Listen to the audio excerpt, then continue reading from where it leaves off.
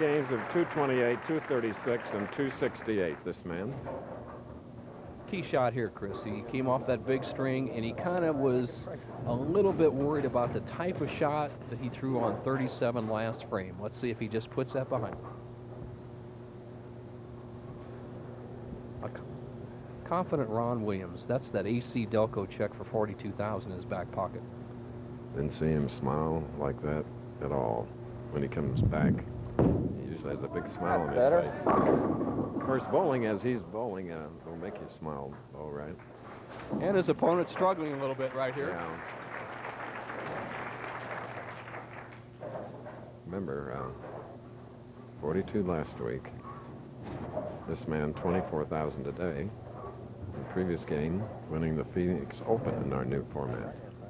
Now, our first King of the Hill Challenge match. Must spare for Parker Bohn. He'll be at a 211 pace and has to string some strikes in this high-scoring environment.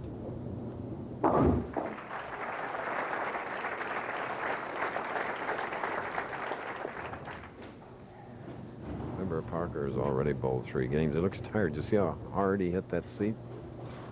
And a little disappointed. He went through 3 very tough opponents. Traber, Monicelli, and Williams.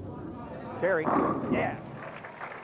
All 3 of Ron's victories came around his birthday, including the one last week. One of them came on Bonnie's birthday, so. Paul Barkley, regional partner, manager of Fair Lanes. 22 years we've associated with Fair Lanes. Sponsoring tournaments both in Phoenix and Baltimore. Now Ron Williams can extend his lead to 38 pins if he strikes here in the 8th. No, hold it, hold it.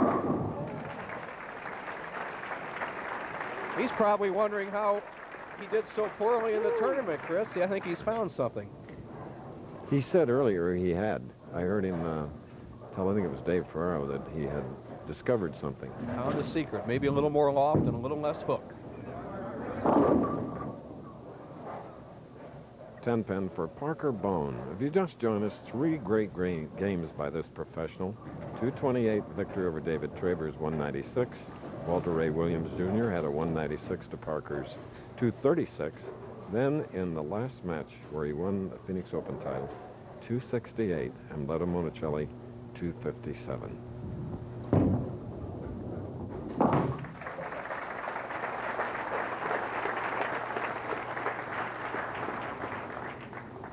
Parker Bohn comes up here in the 9th frame. If he does not strike, he is a gone goose. No chance. And $5,000 to the winner only. And another chance in Vegas. Mm-hmm.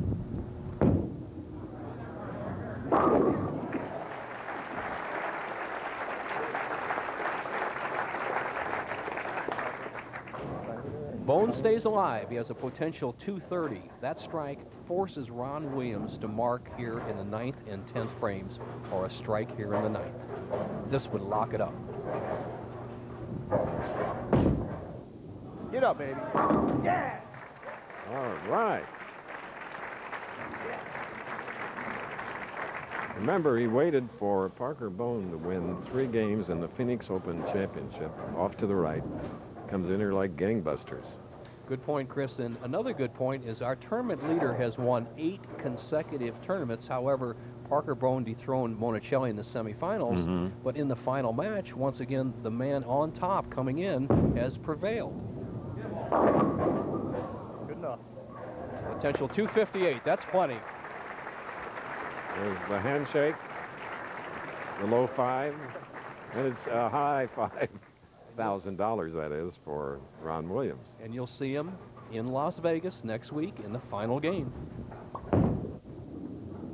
So little television history here, becoming the first ABC Television Professional Bowlers Tour King of the Hill. He was a challenger coming in here, earned it by winning the AC Delco, and this man earned the right to try and win by winning the Phoenix Open with a big 268. All right, the king of the hill is Ron Williams. The Phoenix Open champion is Parker Bohn.